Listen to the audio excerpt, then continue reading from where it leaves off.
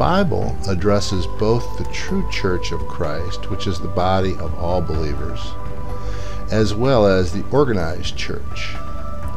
The organized church is comprised of true believers as well as unbelievers. This presentation addresses the failings of the organized church. In order for us to examine the failing of the organized church, we first must see what its commission is. Christ gave the commission to the church at the end of his ministry on earth at his first coming, and he said, "As you go, make disciples of all peoples. Baptize and teach them to obey everything I command you." This commission is in order. First, we're to make disciples. Then we baptize them into the body and teach them. Here's an interpretation Christ gives his disciples about a parable. And he emphasizes, I think, in this parable, the Great Commission. He says people receive and hear about the kingdom, but if they don't understand it, the evil one takes away what was sown. The man who receives the message but has no root lasts only a short time, but the ones that receive it and understand produce a crop. I believe this understanding is part of what the Great Commission is talking about in teaching everything. The church must teach those that believe so they understand and produce root so they can produce a crop. Let's look again at Christ's commission to the church.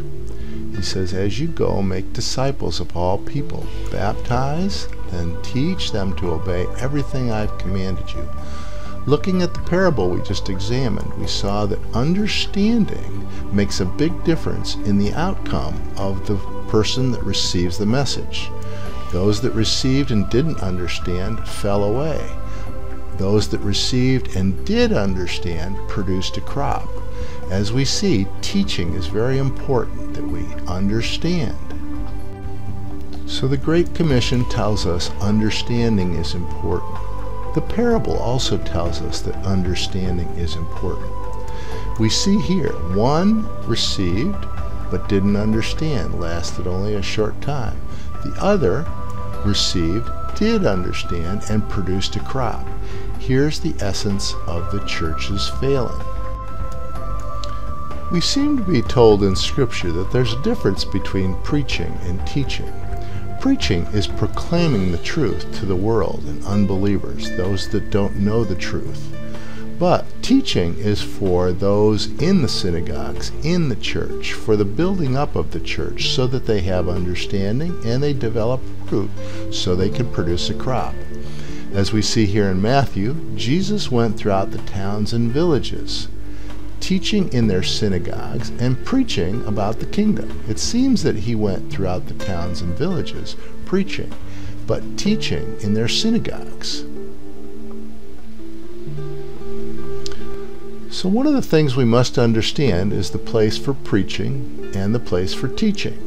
We see we preach, we proclaim the truth to the world when we go out and make disciples. But when we bring them in, we teach them.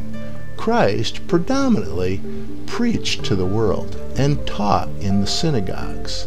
The same pattern is emphasized in the New Testament. Preaching, proclaiming the truth to the world, and then teaching the believers. You don't teach the world, and you don't preach to the choir. Now, after Christ's ministry and after the Great Commission was issued, we see this in play in Acts chapter 2. It says, "Those that accepted his message were baptized, and they devoted themselves to the teaching, fellowship, and prayer." So first there's an acceptance of the message, then you baptize them into the fellowship, and then you teach them so they develop understanding and develop root so they can produce a crop. So the church will be successful. Teaching is critical. Again, Christ's commission, go, preach to the world.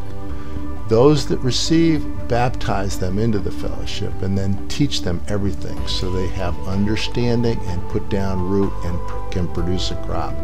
Why am I talking about this?